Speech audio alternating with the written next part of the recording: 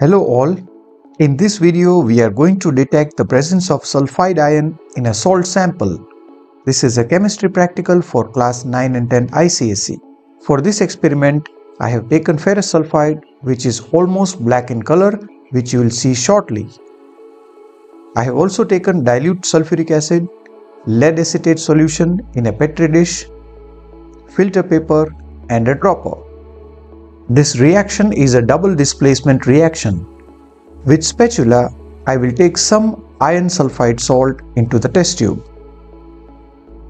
Please use gloves while using this experiment. Using dropper, we will take about 1 ml of dilute sulfuric acid and pour it into the test tube.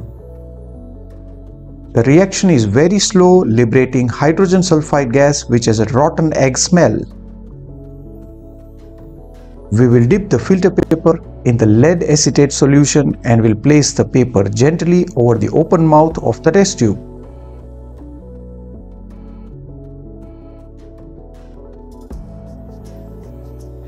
In about 3 to 4 minutes, the lead acetate paper becomes silvery black.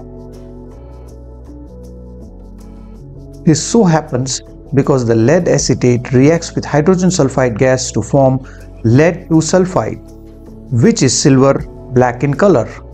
This confirms the presence of sulphide ion. I hope you have enjoyed the video. Thank you very much for watching the video.